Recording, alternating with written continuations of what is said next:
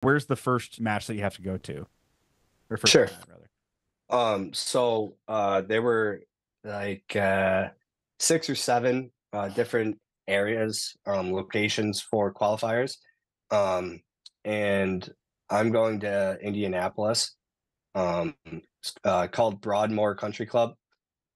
Pretty sweet course. Indianapolis is known to be pretty flat. For the scouting I've done of the course, it's pretty flat.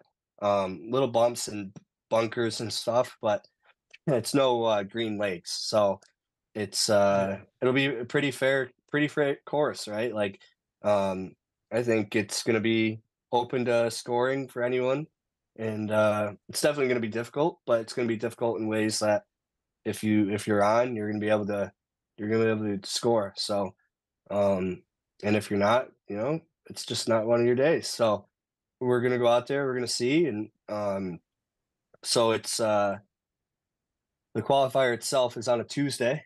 We're gonna head out there Sunday night. So we'll be getting into Indianapolis around 7 o'clock on Sunday. Just kind of lay low. And then Monday, I got a practice round, and then gonna try and take care of the body after traveling and stuff.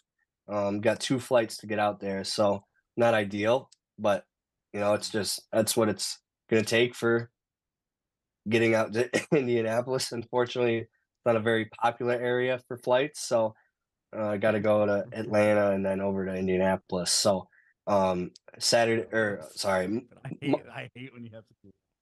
Monday is going to be a little bit of a practice day, but also take care of the body day, and then Tuesday is going to be go time.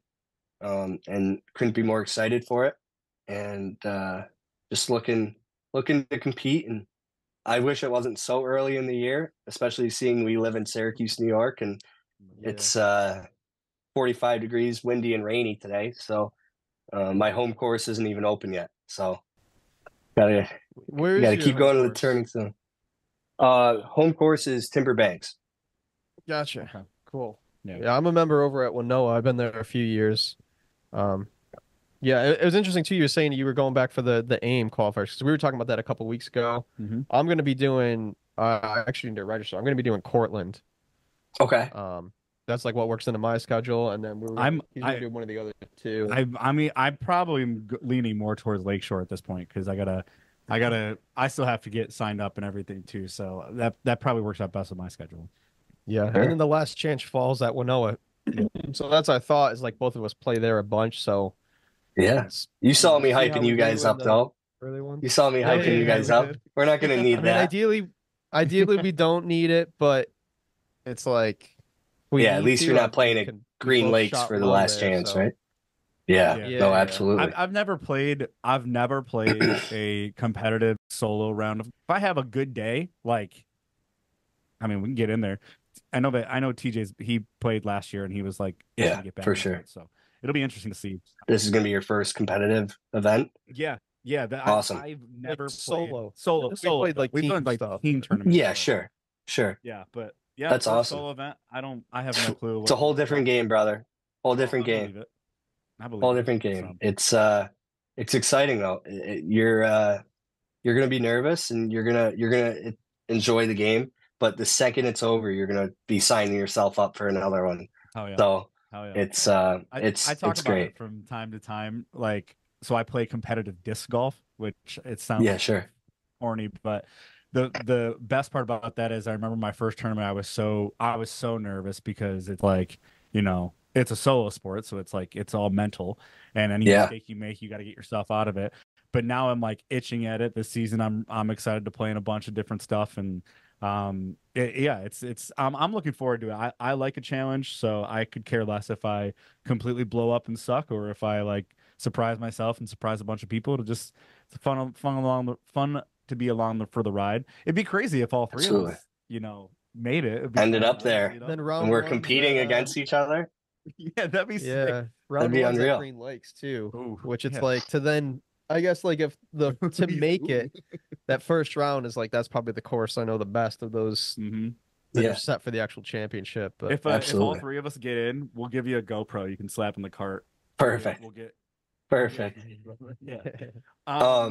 So Yeah. where's the finals if you qualify for it? So where is it? Like, what's the time frame for where? So if you qualify in Indianapolis, like, where do you go after that? Sure. So if I qualify, I play in the US Adaptive Open, which is in Sand Creek Station, Newton, Kansas. And the golf course is called Sand Creek Station. So I've looked it up, and it's a pretty popular course. Personally, I never heard about it, but it's held a few PGA events, and that'll be quite the travel.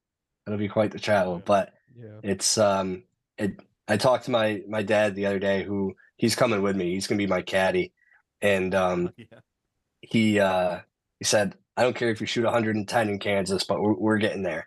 We're getting to Kansas. So right now my first focus is just locking in on Indianapolis and playing well enough to get my foot in the door, and getting to Kansas and trying to make a name for myself as soon as I can. Cool. What's the date of the Indianapolis tournament?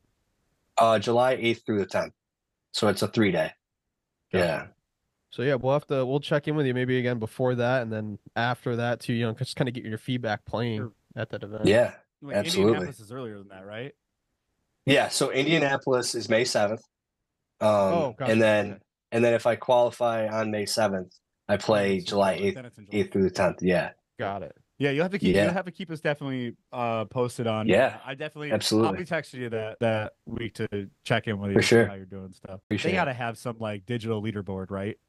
Yeah, no, for sure. It's pretty well covered. The qualifier itself is just kind of like a AIM qualifier. So it'll have the live leaderboard, but the Adaptive Open itself is televised.